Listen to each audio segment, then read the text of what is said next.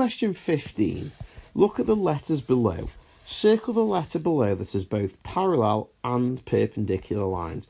Well, the first thing we need to do is understand the meaning of the word parallel and perpendicular. So I've done some examples here.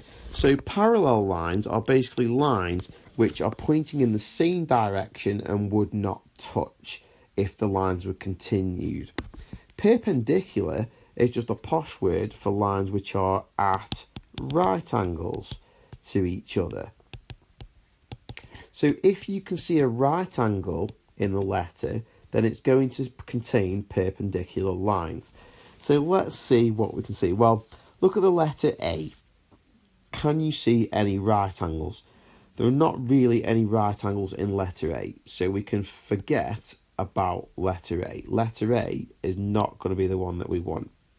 Letter C is just completely curved, so there are no sort of angles in there at all, so we can forget about letter C. Now let's have a look at letter E. Letter E is a bit more of an interesting one. So we have got right angles in the corner here. That's a right angle, that's a right angle, that's a right angle, that's a right angle. And so we've definitely got right angles and perpendicular lines in letter E. But do we have parallel lines? Well, these three lines are all parallel to each other because they're all pointing in the same direction. So letter E could definitely work. So letter E, we could circle. That has got parallel and perpendicular lines. What about letter L? Well, letter L,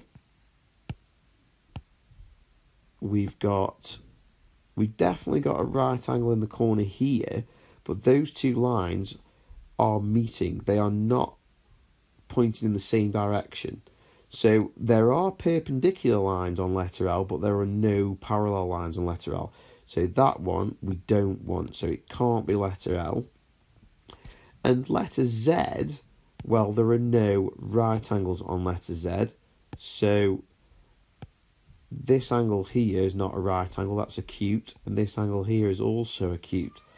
So it can't be letter Z because there are no perpendicular lines. Although letter Z does have a pair of parallel lines. That top line there and that bottom line there are parallel. But even though it's got parallel lines, it does not have perpendicular lines because there are no right angles. So it can't be letter Z. So the only letter that has both parallel and perpendicular lines is letter E. You can see the parallel lines marked with the green arrows, and you can see the perpendicular lines are marking off in each corner here with a blue dot where the right angles are. So that's why letter E's got perpendicular lines.